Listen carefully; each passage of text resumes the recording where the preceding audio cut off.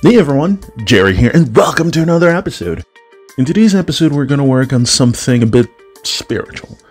More to the point, we are going to work on the line of St. Mark. In the Christian Bible, the story and ministry of Jesus is written across 4 books. These 4 books are called Gospels. When translated, the word gospel means good news or good telling.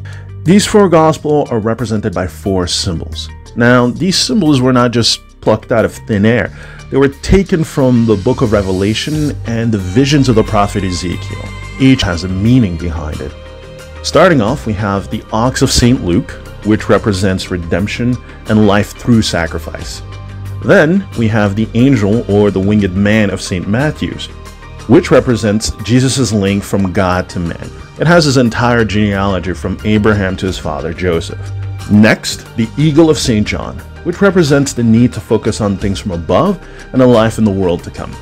And last but not least, which is the one we're going to work on today, the line of St. Mark, which represents resurrection, the return of the king, and the gifts of salvation. Yeah, that's pretty heavy.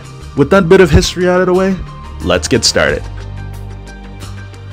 Starting off, I think it's best to explain what my motivations are for tackling a concept like this.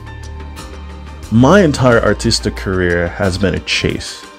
I have been chasing the great ones, the old masters, ever since I was 12. Now, the great masters are Leonardo, Michelangelo, Titian, Botticelli, and the list goes on. These are the key figures of the Renaissance. Their works really inspired me. And I always wanted to do artwork down the line in the same way that they did, to play in the same wheelhouse that they did, to create artwork that have an impact, the same way that their religious artwork impacted me. That's pretty good motivation for anyone. So as we get into this, I don't need to create additional challenges. I think the concepts of resurrection, salvation, and return of the king are heavy enough as it is and challenging on their own. So we don't need to create any new things. But we need to figure out how to frame these things, right? So when you look at these 3 things, the only way that they can thrive is against a dead world, which is why starting off we're playing in grayscale. So I could play with the light and dark and get a sense of what the composition would look like. So as I'm doing this, I'm also doing a bit of research. And in Christianity, one of the roadblocks from accepting these gifts is a cold and hardened heart. So as I'm doing this, as I'm creating my composition, I'm also dropping in a little bit of texture. It's almost like a rocky texture which I'm incorporating into the background.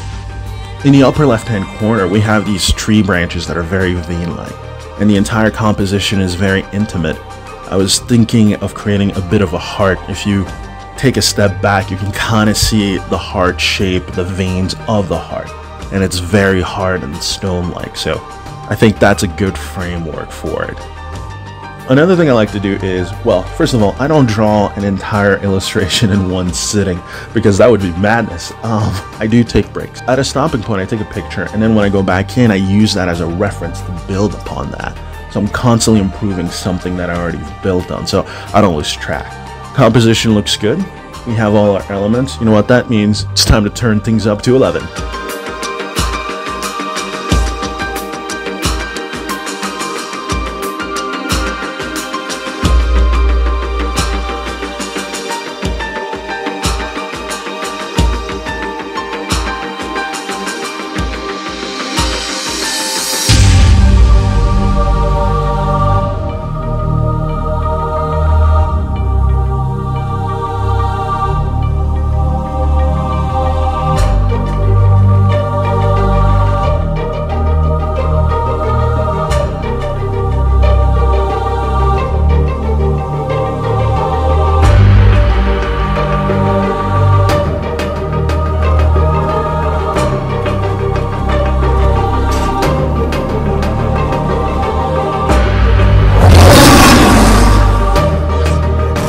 And we're done.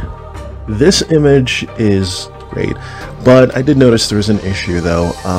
The heart idea that I had in mind didn't really translate well as I was going into the final rendering.